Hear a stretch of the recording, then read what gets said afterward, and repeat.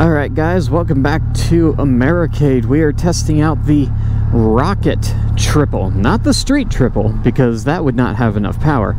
We are testing out the Rocket Triple from Triumph. We're currently in road mode. We will kick it into sport mode when we get out of here. I'm not about to try sport mode in the parking lot. That's just not a good idea. Not a good idea.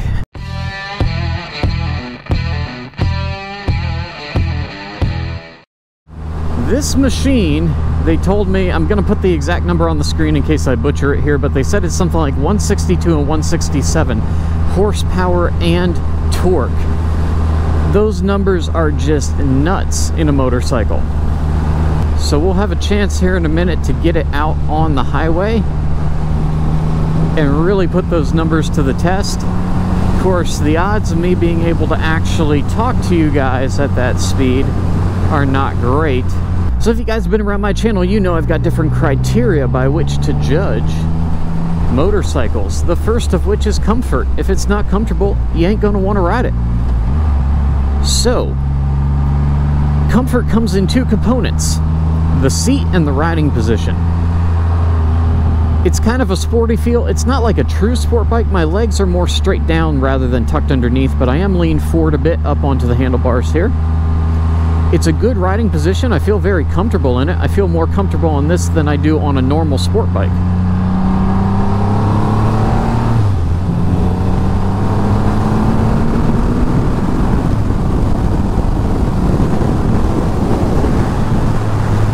Well, as far as power is concerned, I think she's got plenty. So the seat is pretty comfortable as well. I'm not getting a whole lot of vibration in the seat. Feels pretty good. Let's talk about power. We are currently in fourth gear. Gear indicator up there on the left. So we're in fourth gear, doing about 80 out here on the highway. Let's open it up a bit. My helmet's starting to lift off my head there. Whew. Engine braking, getting off the highway here. Engine braking in sport mode, very smooth. Doesn't jerk or grab you.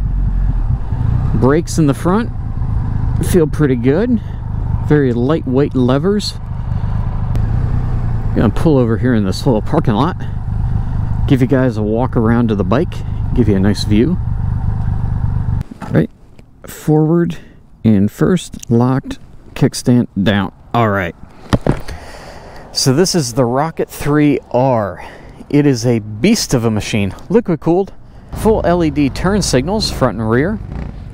We've got dual floating disc brakes with ABS in the front, of course. Probably the best brakes in the industry. Brembo. Like the nice red Brembo detailing on the front. The bike looks classy. Yeah, without this little scoop right here, this little piece, your ass would be off the back. It is fast, guys. They asked me before I got on, how long have I been riding? And have I ridden large bikes before? And there's a reason why.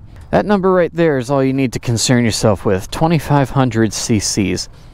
It is massive. Probably the biggest horsepower motorcycle and biggest torque motorcycle I have ever ridden. It does have a small passenger pillion. I assume you can get passenger pegs for it. I don't see them currently installed, so I think it's just set up for single rider at the moment.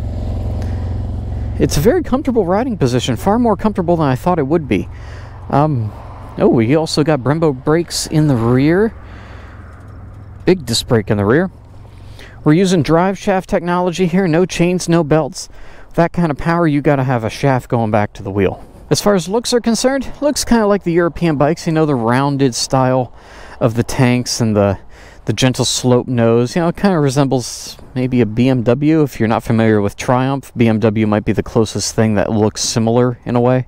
But it's a good looking machine, I think. Hop on here, show you the display and the gauges. So we've got different modes we can put it in. As far as cycling through info, there's not a whole lot to go through here. We have rain mode, rider mode, sport mode, road mode. Go back to sport. RPM, TAC, gear indicator, speedometer, ABS is on, traction control's on, engine mapping is in sport. You've got timers, cruise control, outdoor temperature, clock, basic info. Not too many fancy screens to scroll through. As far as gas, it's a bit of a weird looking gas tank cover, but yeah, oh well. That's about it for the walk around. Pretty simple bike, not much to it. So we've talked about comfort, the seat and the riding position. We've talked about the power. You saw an absolute incredible demonstration of power on the highway there. So now we're going to take it through the twisties and see how it handles. Not sure I can even get it out a second up in here. We'll see. Dude, you want to get in your freaking lane there? Man.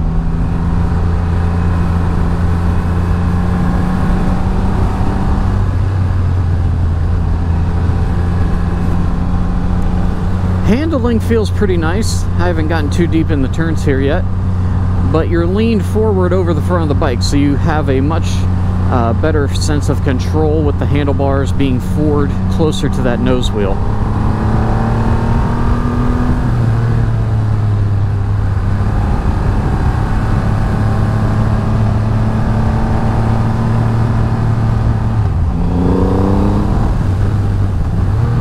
Engine braking in sport mode, pretty good, pretty good. Alright, dude, don't pop out in the road here.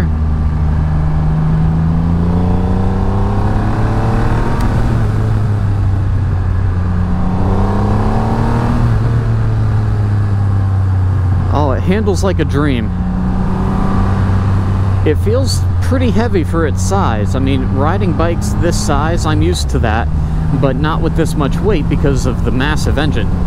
So it does feel a little heavier than I anticipated just by looking at it.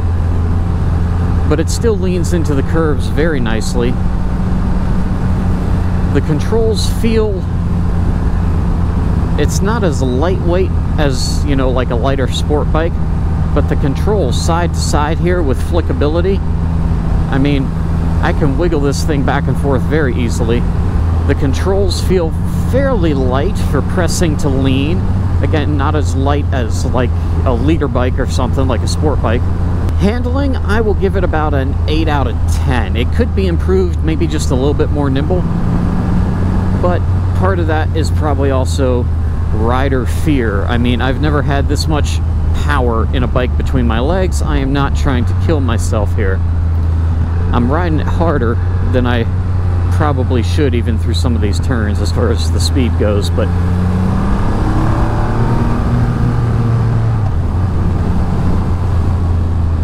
leaning over, there we go.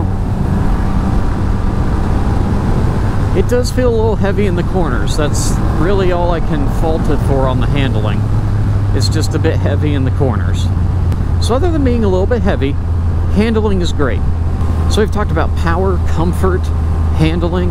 I gave you guys a walk around the bike. We've shown you the electronics, and you've seen it's a pretty simple gauge. I mean, there's not much you need there. Some bikes are so overloaded with digital info that, you know, it can be distracting. Here, you've got everything you need. I would almost want the gauge to be just a little bit bigger because it's tucked down there out of my view, which is good in one way, but also to take like a quick glance down. If it was just slightly bigger, that would also be a little bit nicer. Just a little bit. And I like the rounded gauge. I don't like a big square screen. The little round gauge is nice. Just maybe make it the size of this ring here. That would be even better. Other than that, it's got everything you need and no excessive info to distract you. Styling, I've shown you guys the bike, and that's really the last thing to talk about. Styling's always personal preference. You know, as far as styling is concerned, there are some things that could be improved upon, like this giant silver brush thing up here for the gas tank cover. I think it looks kind of ugly. They could maybe slim that down or make it look a little bit better. Other than that, it's just not my most favorite looking bike in the world. It's not bad looking, just my personal opinion. It's not my favorite bike as far as looks go. However, you can forget about the looks when you're having this much fun. I mean, it is just insane how much fun this bike is. This might be the most fun you can have with your pants on or without recreational drugs.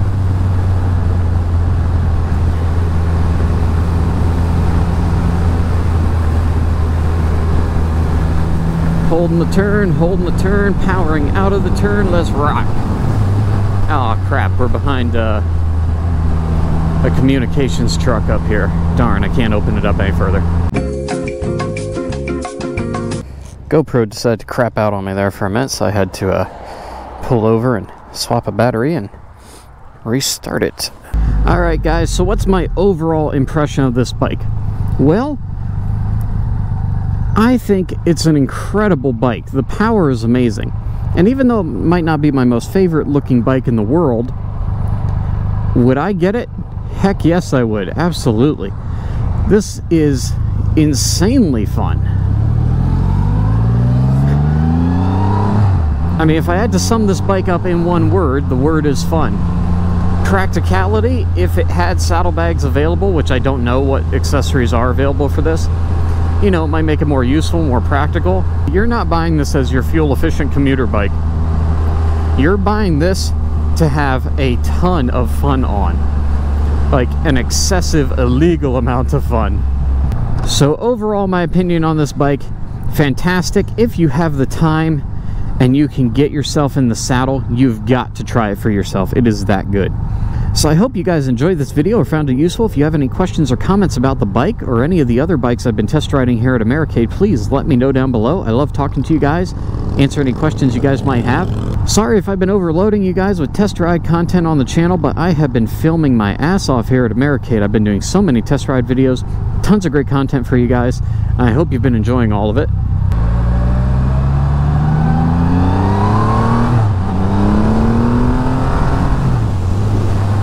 So if you guys enjoyed this video, please hit that thumbs up button. That helps me crack the YouTube algorithm and get this out to more people. If you're new here and you're not already, please subscribe to the channel. It's the big red button.